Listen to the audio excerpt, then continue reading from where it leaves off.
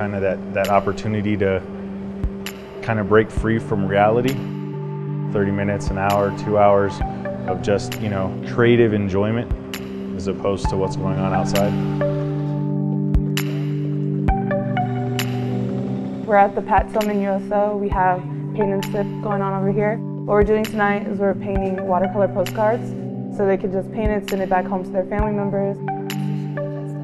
I was actually stationed the first part of this deployment down in Kandahar, Afghanistan. They had started a painting program down there as well. I hadn't picked up a paintbrush or done any real art since high school, which was quite a few years ago.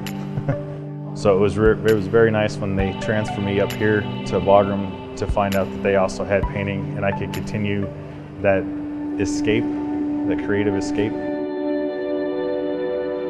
I'm getting towards the end of my deployment, so I'm able to, I can count down, okay, I've got like 5 more, things I can make at the USO before we have to leave, or, 10 more things.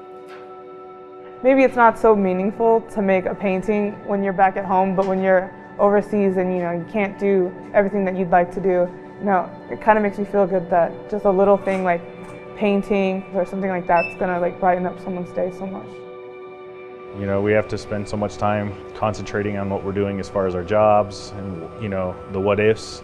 Yes, we still have to be mindful in here of any kind of alarms, but for the most part, you can just kind of break free and enjoy yourself.